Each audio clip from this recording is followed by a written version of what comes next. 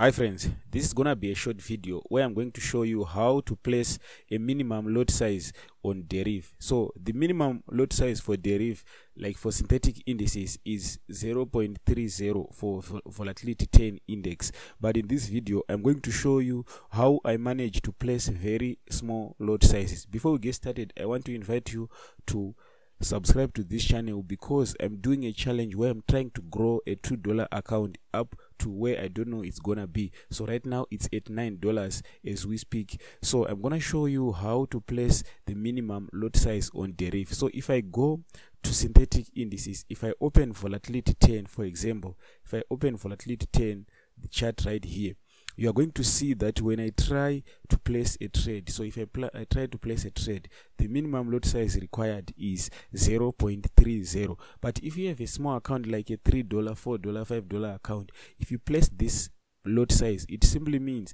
you have more chances of having your stop loss being hit without the market reaching where you want to be. So I want to show you how you can place a 0.05 lot size on this one, right? So there's a simple trick that I do. It's not like the magic trick, but it's a very simple trick. All you need to do is come here, place this 0.30, and then you add this to 0.35. So let's say you want to buy on this market right here.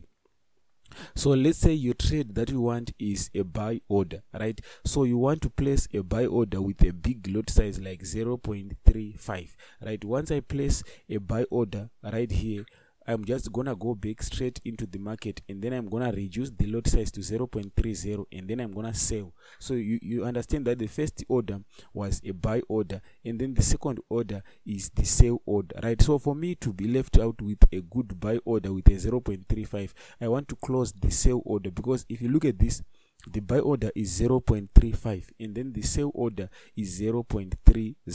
So what I'm gonna do here is I'm gonna long press, and then I'm gonna click close buy. So I want to close this sell order, but closing it by the buy order. So I'm just gonna click close buy, and this is the order number, this is the order number. If I click OK right here, you're going to see that the sell order is closed, and I'm left out with a buy order which I have only 0.05 lot size. So as you can see, this is now the minimum lot size. If I go to history, you're going to see that when I closed the sell order, I closed it with a small loss of 6 cents, right? So make sure when you are doing this, you close that sell order as fast as possible. If you are closing that another trade, make sure to close it as fast as possible so that you don't get a big loss right here. So as you can see right now, I have a 0.05 lot size.